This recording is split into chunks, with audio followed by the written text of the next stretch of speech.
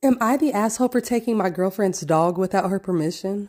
My girlfriend has an Australian Shepherd named Maverick that's very friendly with everyone. My nephew loves Maverick and always begs my sister and brother-in-law to let him visit us so that she can play with him.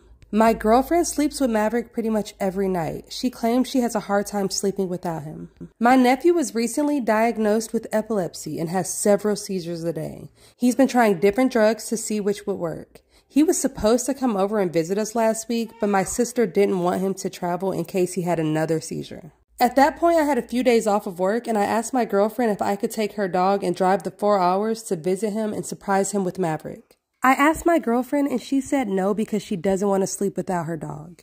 I told her that she should just come with me to my sister's place and bring Maverick along, but she said that she already bought lift tickets to go skiing with her friends. The fact that she would choose to go skiing with her friends over spending time with a sick kid is pretty selfish to me.